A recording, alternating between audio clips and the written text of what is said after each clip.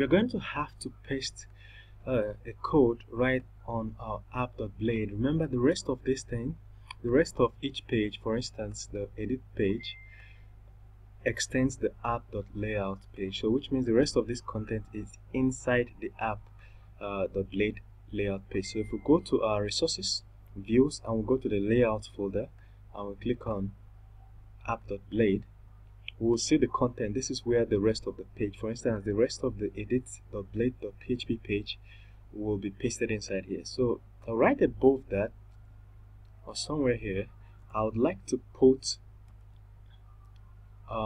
this code. So I'm just going to remove this. So this code calls two types of classes, which is the errors, two files, which is the errors and the success. So the files are supposed to be in the partials folder.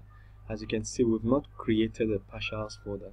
So what I'm going to do right now is to create a partials folder and create these two files. These two files are the two types of errors that we will be displaying. So I'll right click inside the view and a new folder. I'll call it partials. Hit enter. Then inside partials folder, I'll create two new files. One error.blade.php. One is errors.blade.php. And the second will be the success.blade.php. So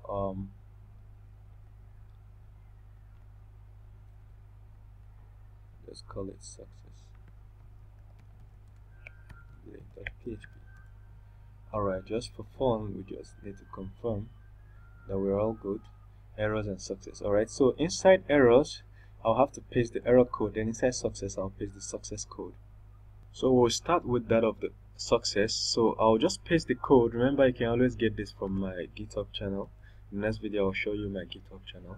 Or you can just go to github.com/DaveOzalo. Then you look for pmanager. Look at the name pmanager. That is pmanager. And with that, you can be able to find the source code for this project. Alright, so we're good to go. And this is basically a Bootstrap alert template that, first of all, using the if statement, it checks whether there is a success in the flash message that is coming. If there is a success, then it will display it inside this template and get the value and display here. That's just it. So we'll do the same thing for the error page.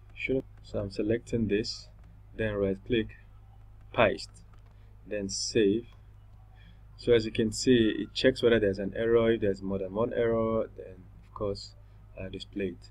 So this simply sorts our problem. So if there is an error, if we're passing a message that contains an error, then it will display at the top. The reason why we are doing it here, the reason why we pasted these two here at the top of the rest of the content, is so that it will simply appear at the top of our page. If there's an error, the error message should pop up at the top of the page.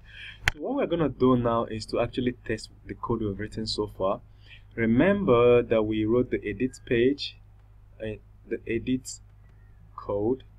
To edit a company, the person will click a submit button, and the submit button will take the person to this route, company's update. So if we go to the company's controller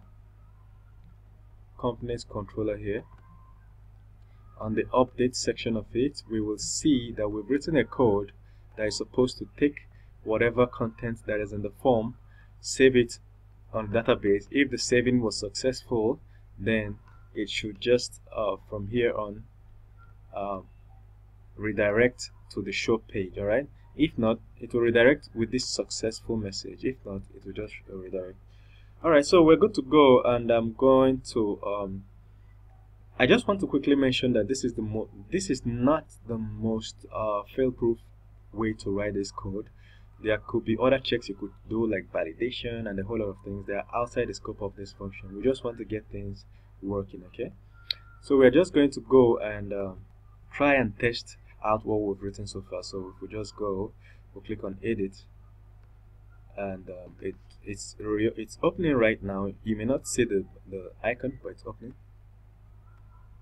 So we're right there, and the name of the company is Berkshire Hathaway, and this is the description. So what do we change?